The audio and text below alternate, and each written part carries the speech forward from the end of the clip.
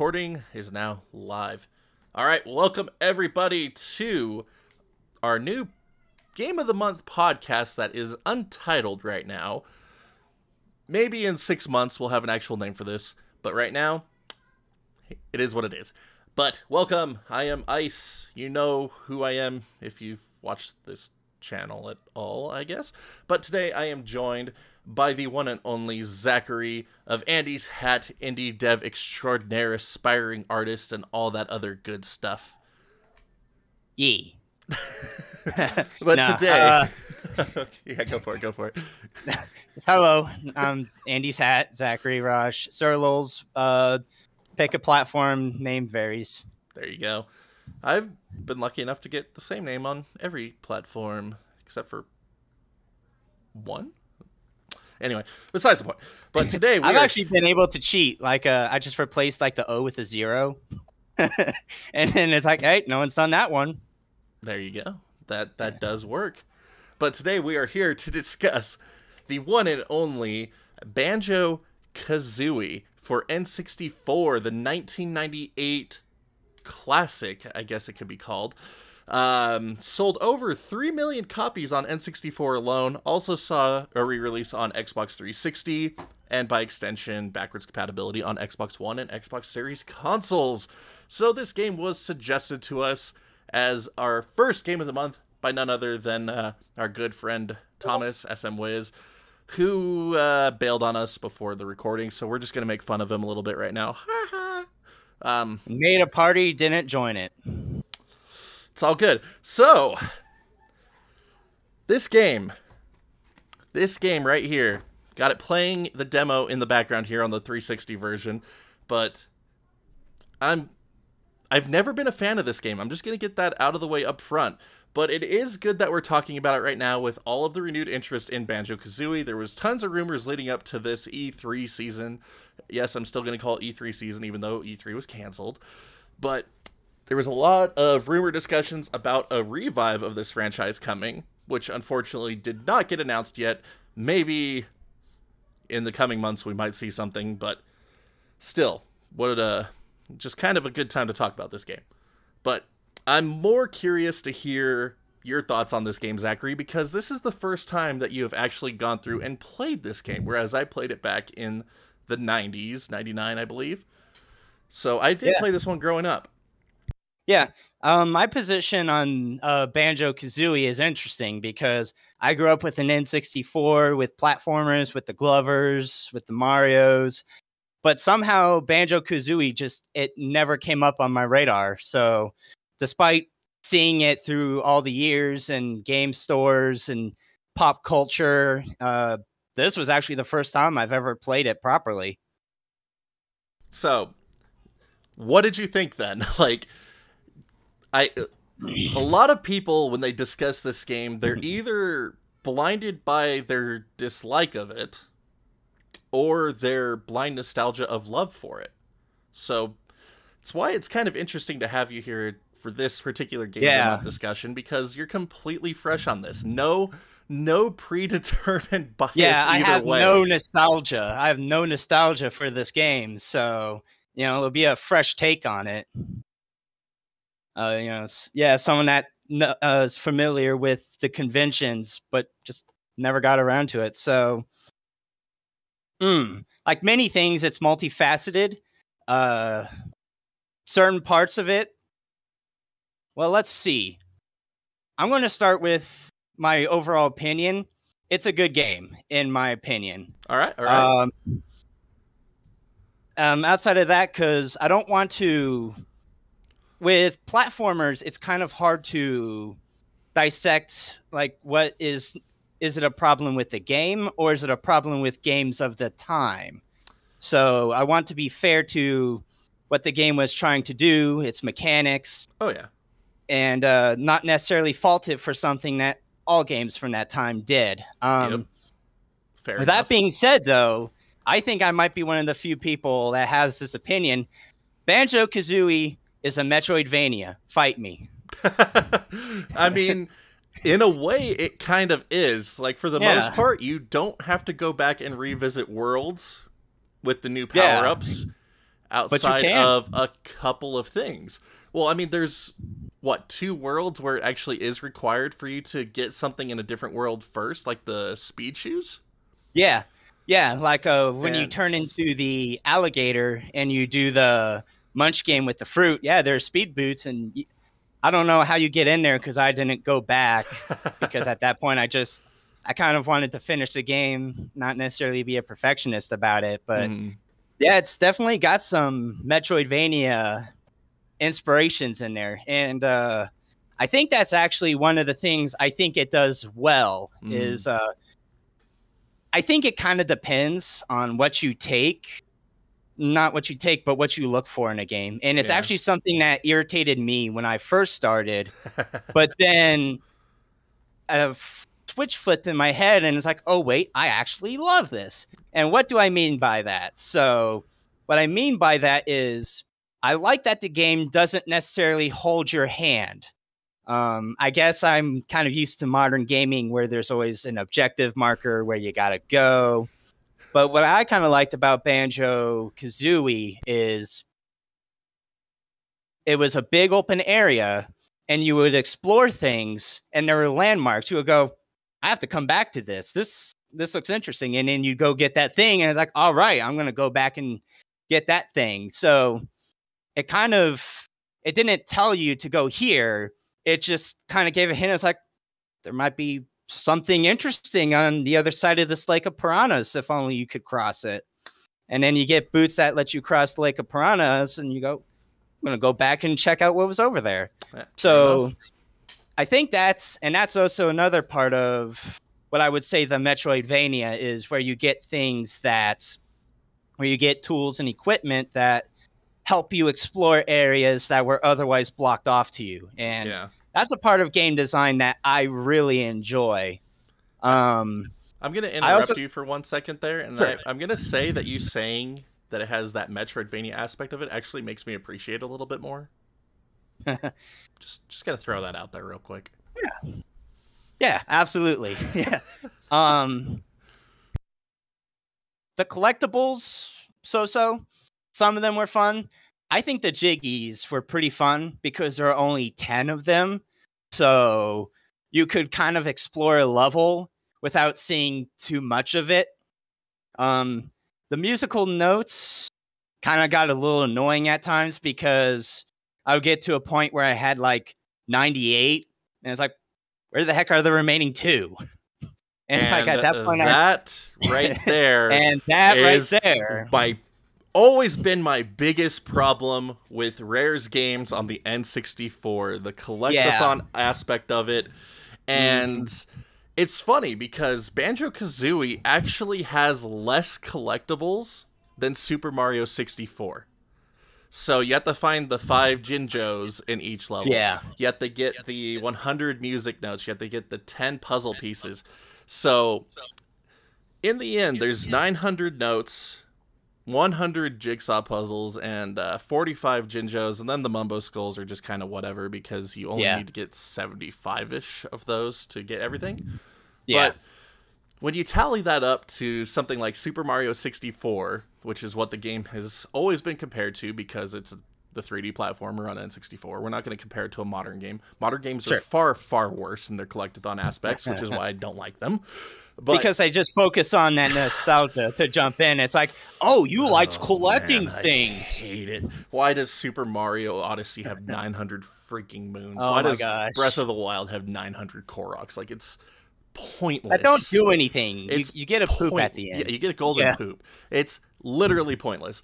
But back in the day, like, that's the thing I always hated about Banjo-Kazooie, even though it is technically less collectibles than Super Mario 64. Super Mario 64 had 120 stars versus 100 jiggies.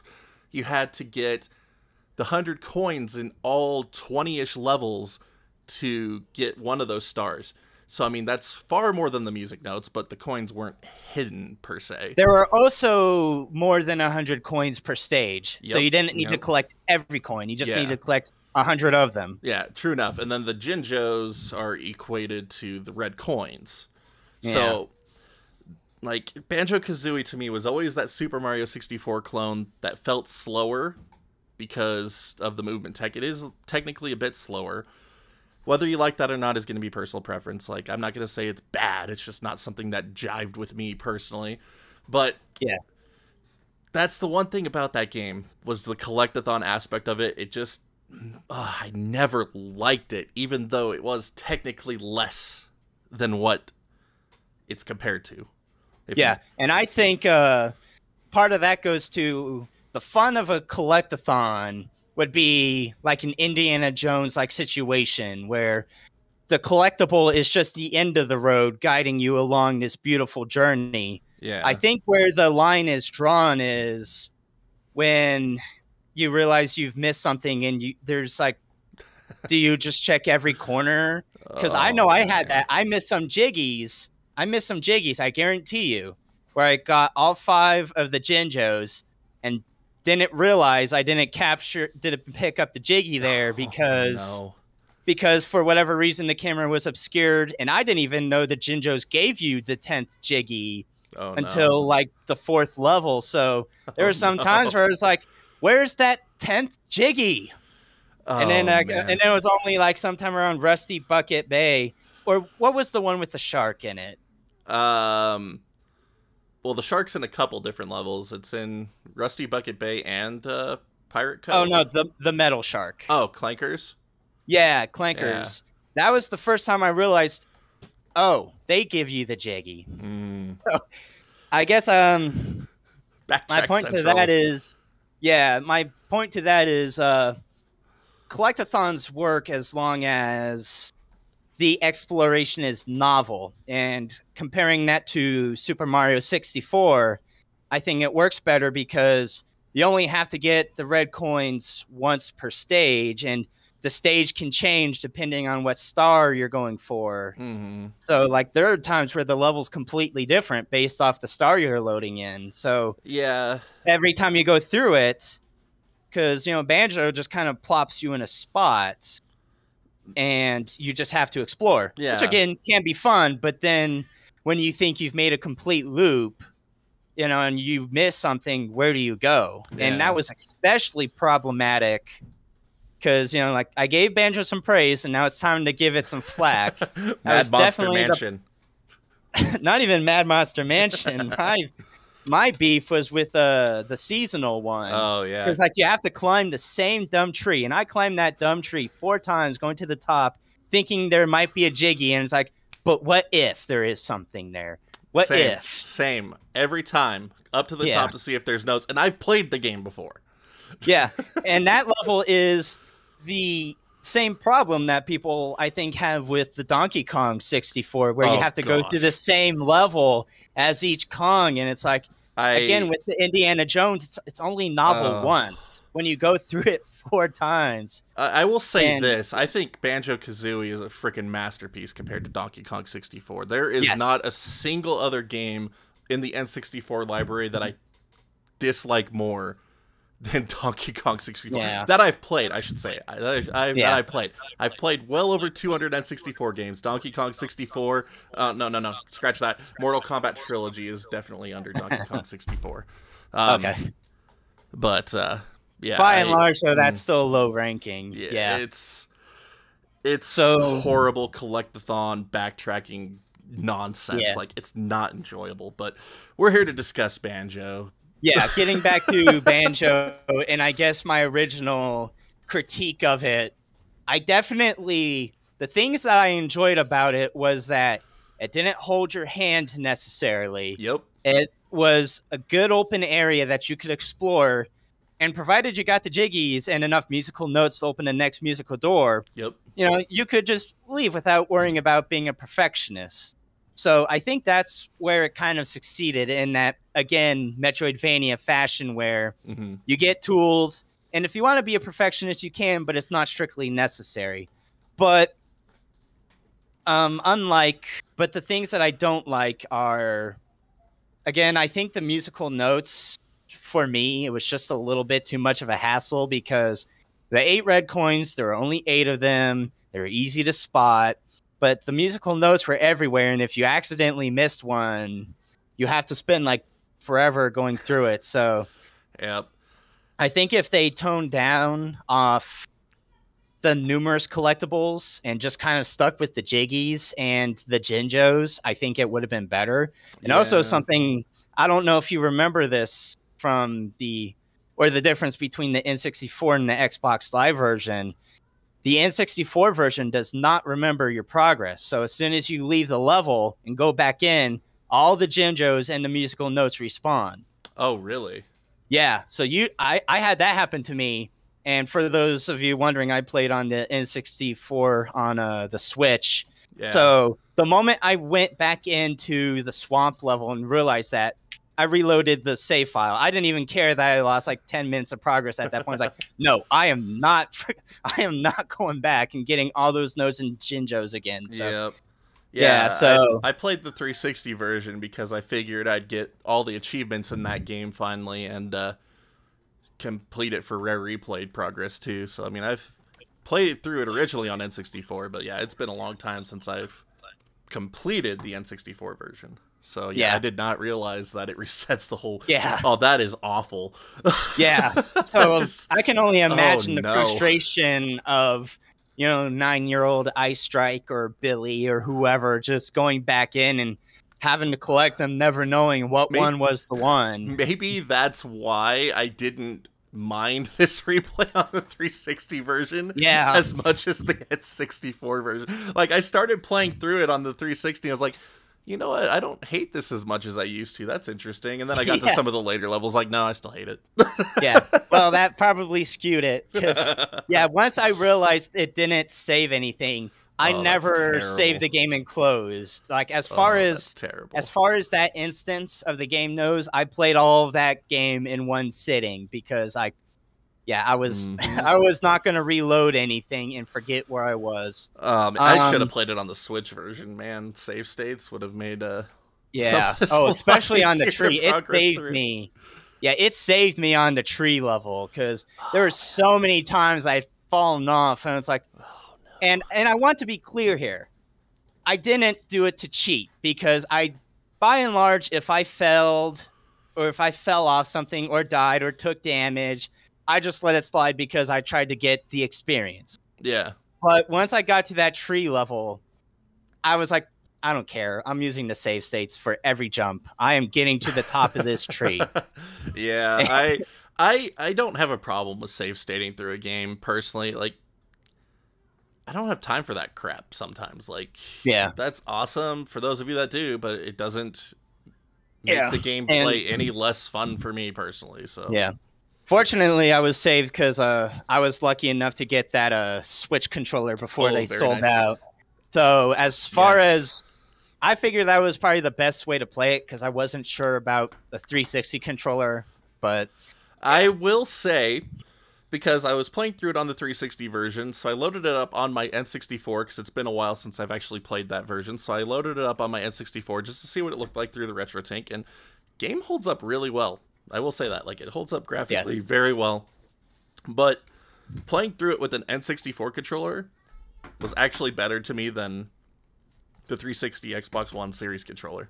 Like, I think it has better controls on the actual N64, which is kind of funny. Because it's like, on the N64 controller, it's like, hold Z and then press one of the C buttons to do your corresponding action. And don't forget about needing 3 hands to hold this beast. Like...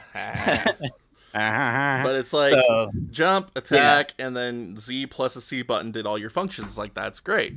Whereas on the Xbox controller, it's like you got your movement stick, and then to activate, like, running with Kazooie, you have to press this trigger, then this trigger, or this trigger, and then this trigger, and it's like, okay, that's weird. Oh, because this one, it was just the Z button, so it was plus really simple. Yeah, Z plus a C button, and it works really well. It's like, all right, press both triggers. It's like, okay, that's weird. And then it's like, to fire an egg, you got to press the trigger and then the Y button. It's like, okay, that's kind of like the N64 version. Yeah, that didn't even occur to me. The Kazooie controls. Jump and attack. So that's kind of the same. But then it got to the part where you have to use the invincibility, the golden feather power. And it's like, press the trigger and then press right on the thumbstick to activate. It's like, wait, what? That makes no sense. And so I'm activating this power completely unintentionally because I'm trying to, like, crouch to shoot an egg It's like, no, you need to do this. And I'm trying to change the camera so I could shoot the egg. I'm like, no, stop. And so the camera on the 360 version, it doesn't have the incremental steps like the N64 version did either. It kind of just keeps going. Like, it's a lot smoother in that regard, but it's not as precise as just C button controls for the camera. Yeah. So, talking about one of the negatives, though, now that you brought it up, that camera wanted to kill me. Yes, it does. Cameras have aged terribly. Yes, they have. That's what's funny. Like, I still to this day play a lot of N64, so I'm used to the jank, so it didn't bother me as much. But there were some parts in this game where it's just like instant 180 swap the camera. Like, wait, what? Yeah, I mean, not even that. I had weird spots where, like, so if this is the floor and this is the camera, like, it's just going in and it's like, boop, upside down. It's like, what the heck's going on? Like, I turned a corner and now the camera's upside down facing the wrong way. And yep. Yeah, that camera wanted to murder me. Oh, the camera's so bad. Yeah. Oh, man. Like, people bag on the Super Mario 64 camera, but it's got nothing on the nothing on the bipolar state Banjo's camera. I'm surprised. As good as Rare was at platformers, they never mastered the camera. I don't mind it in Conquer though. Like, I haven't played Conquer, so I'll give you that one. I'm being a big N64 fan that I am, it always boggles everyone's mind that I don't like Rare's games on the platform outside of like GoldenEye, Perfect Dark, and Conquer. Like, I don't care for the Banjo games personally. Like, I don't think I should say I hate them anymore. I don't hate them anymore. This replay, I don't hate it anymore, but it's still not my favorite game. Yeah. But I do hate Donkey Kong 64. Like, that game can that game could be erased from history and I wouldn't bat an eye. But Jet Force Gemini, I love that game for the first half of it until it becomes a collectathon grind, because that's the thing I hate the most about Rare's titles, is that they were collectathon grinds. I never found all those stupid panda villagers. Never did. I got so far in the game and I could never find all of those pandas. Nope. But yeah, getting back to Banjo. So, I don't even remember what I was talking about now. What were we talking about? We were talking about cameras. The camera, and then we moved on to something. I think we were still on the cameras, like the difference between Conker's Rare cameras. Yeah. So, the camera in Conker, I never felt hindered by, comparatively. I mean, they mastered their craft with the camera there. I don't really remember it in DK64 either, but my memory of that game is 22 years old at this point, because I have not touched that game again since. Yeah. But the thing that I don't like, and another like little nitpick, I don't know if it's just a me thing. It might be perfect and I just don't like it, but there's nothing wrong with that. I don't like personally that when you like hit first person camera, it's aligned to Banjo. I don't know, because like I would have instances where it's like, what's that in the distance? And Banjo's facing this way, and then the camera just. Oh yeah. I want it to look that way, camera. Yeah. So maybe that's just me. It takes some getting used to, for sure. I mean, it makes sense to me, but it definitely could cause problems, and you just have to end up rotating all the way around. So yeah. I can understand that. I can Something understand else that. Like the eggs were hard to aim. I think it was like a controller dead zone, because in that middle spot where you need to like make a smidge turn, it just wouldn't do it. Nope. And then I'd hit like a smidge more and it's like, oh, now turning. It's like that way. Yeah. And it wasn't that bad, but especially during the last battle, that was such a killer. I needed save states there too, because I could not get Kazooie to aim where I wanted Kazooie to fire. Yeah, I lost to Gruntilda a lot in this replay. Oh man, that was bad. Gruntilda is something else. Like, Gruntilda is proof that Rare has always been delinquents.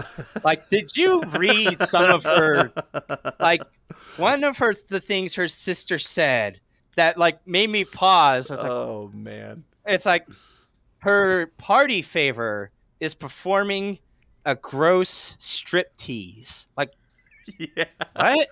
This game's rated E. Yeah, there's and you have your main antagonist performing a striptease. Like, there's a I don't need that game. There's a lot of innuendo in this game if you look for it, and there's a lot of adult humor in this game if you look for it. And there was like dung sandwiches, like she eats dog dung sandwiches. Oh, hang on, doggo break.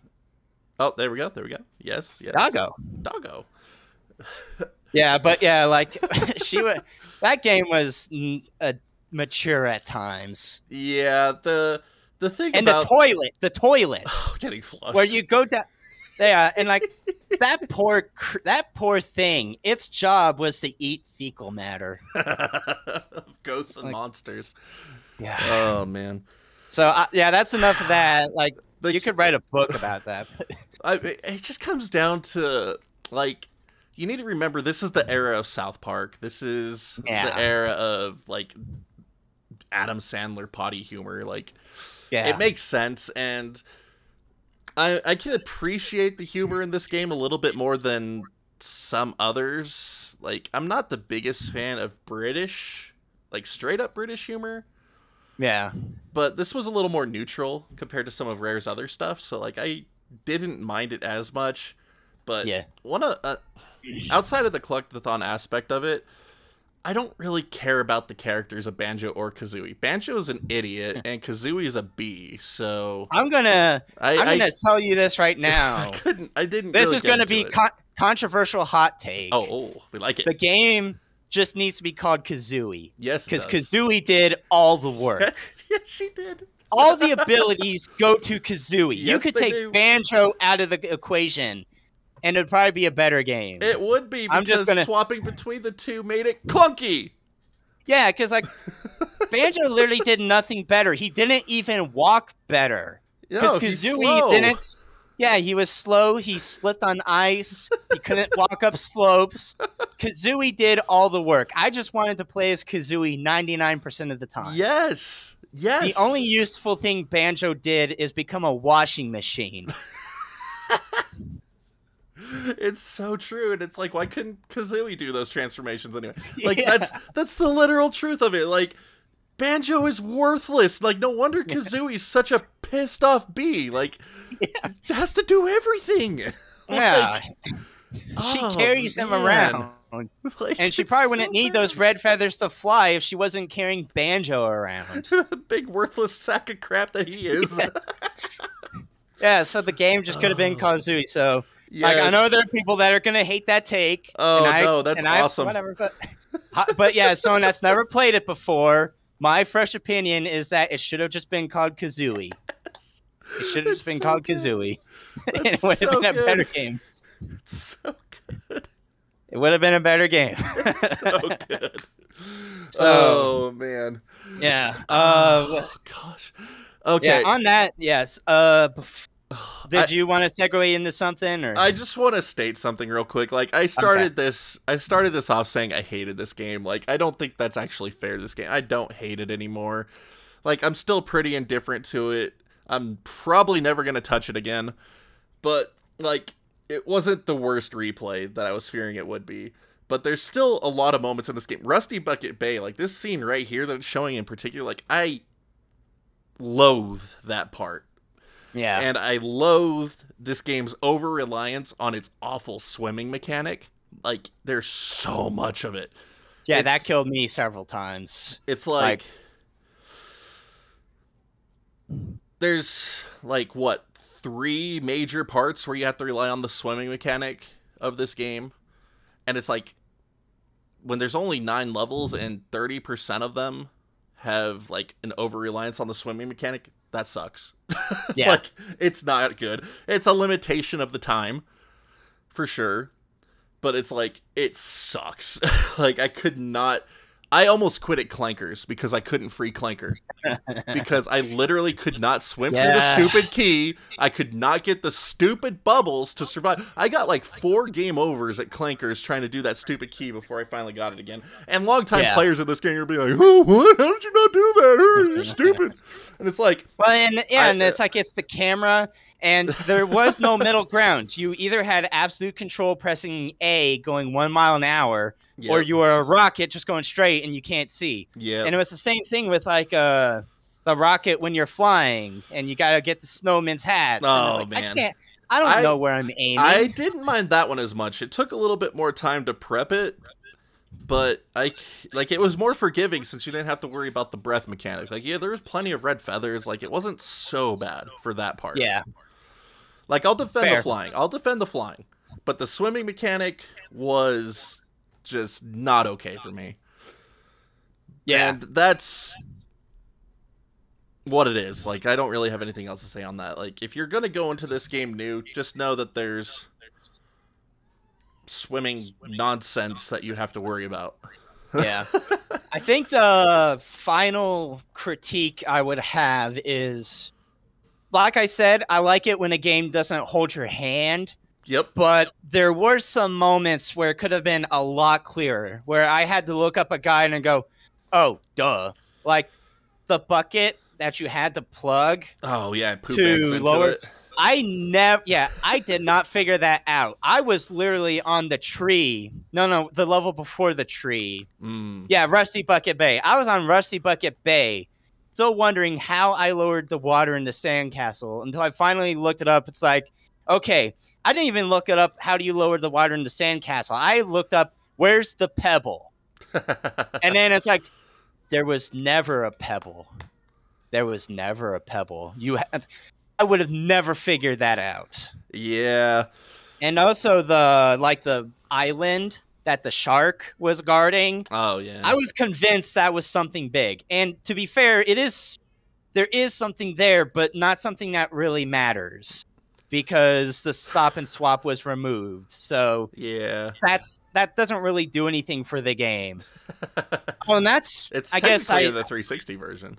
Yeah, I guess I do want to add to that. I feel like this is another way that it could swing either way. So you could either... I don't like that. I don't personally like that they kept the stop and swap in, despite the fact that they knew it wouldn't work. And to describe to those that maybe don't know what it is. So originally when the N64 was being developed, the RAM would stay in the system for 10 seconds after power down. This man has done his research. I love this. Yeah, so you could take out... So what it is you would get 6 golden or 6 colored eggs in a key in Banjo-Kazooie. And then you could take the card out while you powered off the game, put Banjo-Tooie in, and then it would unlock stuff in that game. Yep. Nintendo changed their hardware in the N64. This window closed to 1 second.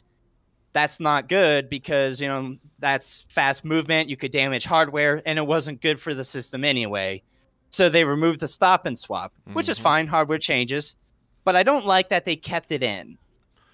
Yeah. So that's just me. I mean, technically, can you actually get that stuff on the N64 version without cheat codes now, though? Because, you can still get them with the cheat codes. And there's plenty of games that have cut content still in them that are accessible through cheat codes. I mean, Hot Coffee Mod being a what's prime his example. name? What's his name? Mumbo still mentions it. Like, if you get 100 diggies, the end credits still mentions that they're there, which to me makes it worse because this is the 90s before the internet. So now all of a sudden, there's 6 eggs out there and you know where they are, but you don't know how to activate them because you can't without an obscure cheat code. Granted, I don't know when the cheat codes were released. Maybe they were released in word of mouth, but I wasn't there for that time. So I don't if remember. you're in the, but yeah, so now the game's showing you to get something that does nothing that you need cheat codes to unlock. Mm-hmm. The only defense that you could give me is that it's something extra for someone that maybe perfected the game and they want a little bit more. But even then, you can only access them with cheat codes. So I don't even buy into that argument of it being an extra for the purist. Yeah, it's completely unessential. Yeah. It's great that they added it back in the Xbox version. I think that validates it a little bit. Yeah, so for those again that don't know. Yeah. It unlocks stuff in Banjo-Tooie and Banjo-Kazooie Nuts and Bolt. Oh, I didn't know Nuts and Bolts. Yeah, That's cool. It got you, although Nuts and Bolts is a sucky game. I never played it. I will say now I have a little bit of context because again I never played Banjo, so my experience with Nuts and Bolts was always, oh yeah, that's that game that Banjo-Kazooie fans don't like. Yeah, and now that I've played Banjo-Kazooie, I'm like, yeah, I kind of see why. Yeah, it's not faithful at all to the IP. No, it's something completely out there. Yeah, but that's a discussion for another day. We might have to come back to that one. To that one. I will say, yeah, I'm definitely going to play Banjo-Tooie now. I'm not going to grind it like I did Banjo-Kazooie, but... Yeah, you joined in on this one pretty late. Yeah. Yeah, but now that I've played the first one and enjoyed it somewhat, I'm like, yeah, I'll give it a go. Yeah, I might finally give Banjo-Tooie a try. I never played Banjo-Tooie after how much I disliked this one back in the day. But I might have to give it a try, too, on the 360 version. That's the one I'm gonna have to try. I don't think it's on the expansion pack. So no, it's on Game Pass though. Yeah, it's on Game Pass, which I have. So that's actually how I started this playthrough of Banjo-Kazooie. Was doing it through xCloud. Oh, fun! I had it on xCloud through my Steam Deck. And then I was like, okay, I can use the TV today, so I loaded it up on the TV and was playing it on there. And it's like, latency wasn't bad through streaming it, so it worked out. So if you only have a phone to play it on, you got good internet, like, it'll work. Yeah. But I tried a little bit of that. It works pretty good, the xCloud. Yeah. It was kind of neat. Yeah, it's an interesting addition. But yeah. I don't know.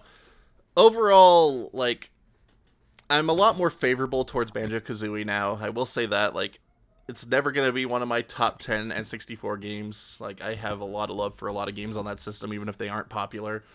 Yeah. But, I mean, graphically, this game is definitely one of the best that the system has to offer. Like, Rare perfected what they were doing on the N64. Like, there's a lot of different textures working in this game, which is pretty impressive for the hardware. Everything looks clear. Like, everything looks smooth, especially for an N64 game. The, how do I put this? Sound effects are pretty good. Music is good. I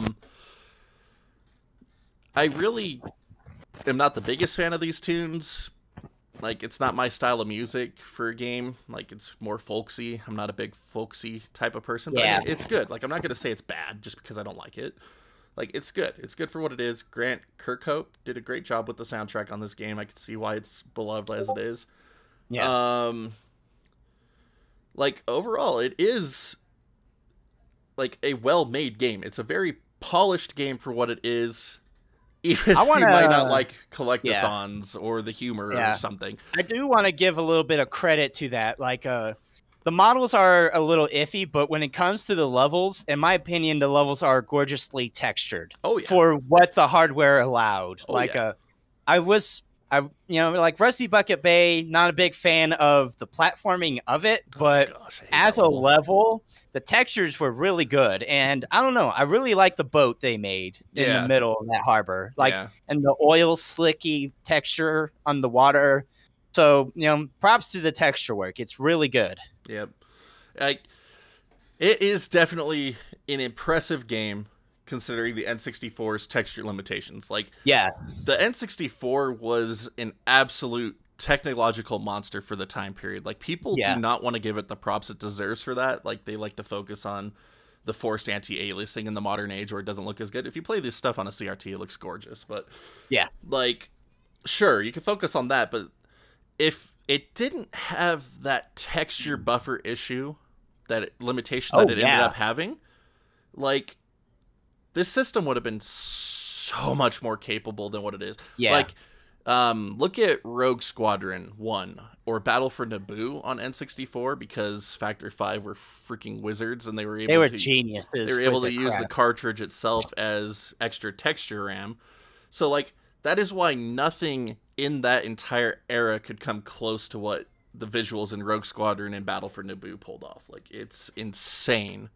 But like, what Rare did here with those texture limitations, they probably did some sort of similar trick to what Factor 5 did. I can't say for certain since I haven't researched the development of Banjo-Kazooie. Yeah. But I wouldn't be surprised if they used a similar trick of using the cartridge's extra texture buffering, RAM type deal stuff. Because this is just way too impressive for what other games could pull off with that limitation in place. Like, it's insane. Yeah. So, always got to give props where props are due there. Like, this game is insanely well polished in almost every regard. And it quite literally comes down to my own personal preferences of not liking collectathons, that I'm not the biggest fan of it. And just the slower movement tech of Banjo. Like, that's literally the only staying issues that don't put this game higher up in my rankings now. Like, this replay has... Like, there's a few moments in Rusty Bucket Bay, anything with the swimming, like, I still despise it. But, like, overall, a lot more favorable towards the game, like I've been saying throughout this whole thing. But, like, it's just... I didn't give enough credit to this game for years. Like, that's one of the things I am grateful to about this replay. I'm a little bit more, like... I'm older, obviously, but I can appreciate what it was trying to do, what it was going for, even if the implementation might not be my favorite. So, yeah, I don't know. I think it's, I can see why it has the fans it does now. Like, couple weeks ago, like before we started this, I've been like, Banjo fan. Okay, you go enjoy your game. I don't care. Like, I'll actively I would bag on people playing it that are my friends. Like, when Wiz was streaming it and he'd be complaining about something, I'm like, welcome to Banjo. Hey, you brought this on yourself. You're playing Banjo. What'd you expect? Yeah. And so, I mean, I had a few of those moments still with the swimming and stuff, but the Gruntilda fight, my gosh, that fight made me a bit salty. It took me, like, way too long to beat her. But, yeah. I think my closing thoughts, because I think we're winding down. Right? Yeah. I think my closing thoughts. So again, someone that hasn't played it before but lived through the platforming era. The things that I see that work and that people definitely enjoy is that sense of exploration in games like, Metroid, where you kind of see things that draw your attention, but it's not useful to you now, but maybe it's useful to you later. And there's enough collectibles with the Jiggies, Jinjos, yeah, and the honeycombs that give you extra life. I think those elements of the collectathon actually work pretty good, but I think where it starts to fall apart for me, and so I think this is where nostalgia doesn't blind me, is, and I'm not referencing things that were just common for the time. Like, I'm going to be a little kinder to the camera because that's just how cameras worked back then. Fair enough. As far as the faults that I think Banjo made was, for one, not saving progress of collectibles and stages. I found the lair to be a little confusing to navigate. It wasn't always clear what you were supposed to do, like the bucket, the pebble, the crab that you had to fight. Like, oh, I didn't know I had to wait for it to stop and then attack its face. You might say that's obvious. I say I tried that and then it clipped me anyway, so I just assumed there was something else I was supposed to do. Yeah, that messed me up for a bit too. Yeah, so I think those are where Banjo really faults, is... Yeah, just unnecessary amount of musical notes to collect. I think they could have just removed the musical note doors and just had Jiggies. I don't know. Yeah. Yeah, a little bit repetitive, a little unclear of what you're supposed to do. So overall, my closing opinion on it is, as far as platformers go, as far as N64 games go, I think it definitely deserves praise it gets, but I would be skeptical to say it deserves the gold. All right, so would you recommend it? Do you say play this game? Like, would you say, if someone comes up to you and say, hey, should I play this? What are you gonna say, yes or no? I would ask if I would ask if they like Metroidvania games. Okay. And it would depend on that. If you don't like Metroidvanias, I would say no. Okay. Because you have to like exploration in the dark. Mm-hmm. So if you're okay wandering, not being told where to go, it's a great game to play, faults included. There you go. Because I do think the strengths outweigh the faults. Okay.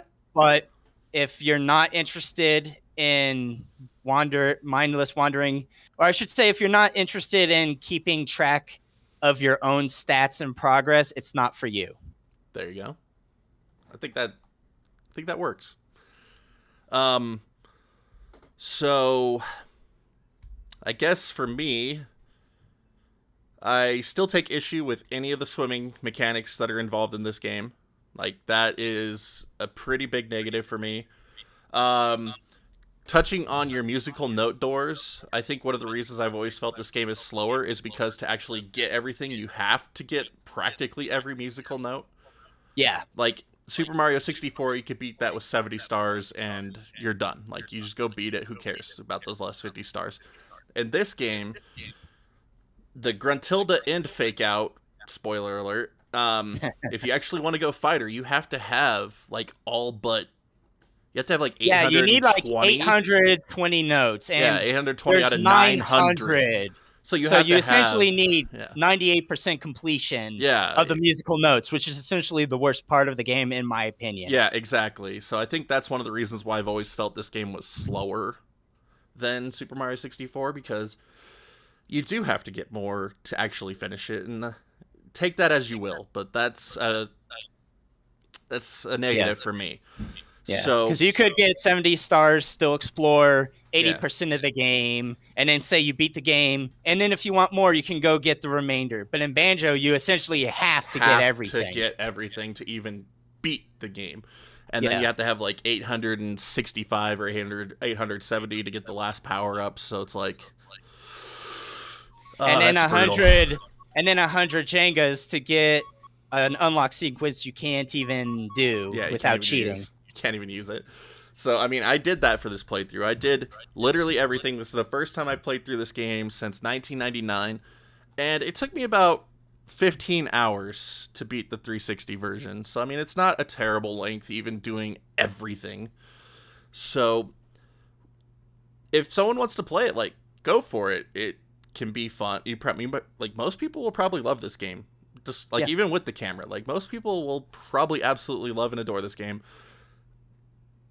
Those few issues for me still keep it out of my personal top 10, but I'm definitely a lot more warmed up to it than I used to be. So, would I recommend it? I would also say, if I'm going to recommend, I would recommend the Switch version. Save states? Where you have save states. Because you will want those save states. Take my word for it. That's true. There's so many perfect time puzzles that piss me off, especially when they come to swimming along with them. But, someone asked me if they should play it. I'd say sure, give it a shot. Yeah. Like, it used to be don't even waste your time, but this replay has definitely softened me up a bit. But yeah, I'm honestly glad that you guys were trying to troll me by suggesting this game. I may have grumped at it a lot as I played through it, but I'm definitely a lot more warmed up to it than I used to be. I understand Banjo fans a little bit better now. And, I mean, I've always been of the opinion, like what you like. Like, I'm not going to go try to bag on something and try to convince people that they shouldn't like it. That's kind of if you like Banjo, play Banjo. Yeah, exactly.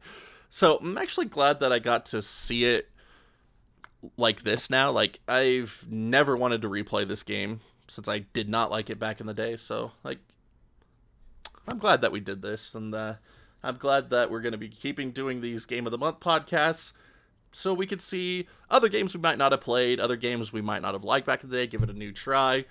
Like, I think it's going to be a good experience. So, if any of you want to get in on the Game of the Month discussions, you can join the Discord, put suggestions in there. We'll choose a game for the next month, and we'll do the discussion the last Friday of the month, just like this Banjo-Kazooie talk here that we had here with me and Zachary. Zachary, thank you again for joining me. Hopefully next time we could get a couple of the others in. Like they said they're going to, some technical issues, some scheduling issues. Yeah. Just Is what I it think is. this worked anyway. We had A good an discussion. advocate. So yep, it's been a pleasure being on. Advocate and guy who used to just absolutely hate on the game. Like, it works out okay. Yeah, we seem to have reached the same conclusion that it's all right. It's all right. Like, out of 10, I'd give it a nice solid 7, 8. Like, before it used to be a 4. Like, I think that's a good assessment. Yeah. Yeah, I'm not much for numbers. I feel they're a little arbitrary. But numbers suck. I just have to give it on the scale that people are used to. Oh, absolutely. Yeah. As for my scale, I would say if you're interested in the genre, it's definitely worth a shot. Oh, absolutely. But thank you again for joining me today, Zachary. I hope you have a wonderful evening, and all of you as well have a wonderful evening. Check us out on the Discord if you want to get in on the Game of the Month. And then as long as you can follow the channel rules, you're welcome to join us here in these discussions. So we'll see what next month's game is. There goes my inability to talk. It took this long for it to show up. I'm actually really impressed. But we're going to call it there. So thank you again for joining us, everybody. We'll see you back next time.